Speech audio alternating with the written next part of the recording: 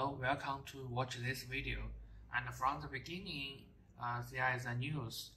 For the Aliexpress anniversary sale, there are 2 days left. Please notice the time. If you have something in your wish list, do not miss this chance. Okay, some week ago, I make a video to tell you that RD6012 and RD6018 has new firmware, and you just need to connect the device to PC via micro USB cable and use the PC software to update the firmware. There are 2 customers who failed when updating the firmware. Even when they enter the boot mode, the update stuck. We follow the guidance to check and we do not find anything wrong. Until one customer tell us that he removes the Wi-Fi board.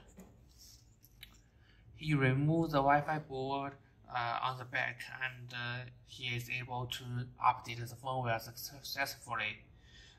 So we share it to another customer. He finished the update too.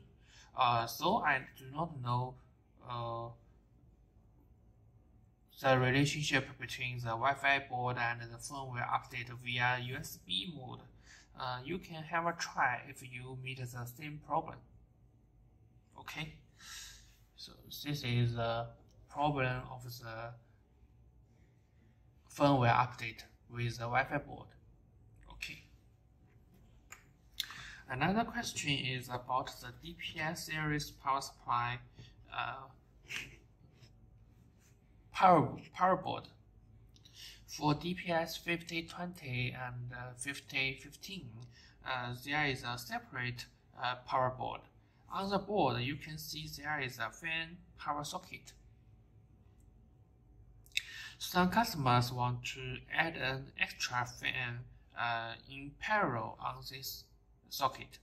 It is not suitable because for this power socket, it can only power on the fan. It cannot provide extra power to other models like fan or other things. Please notice that.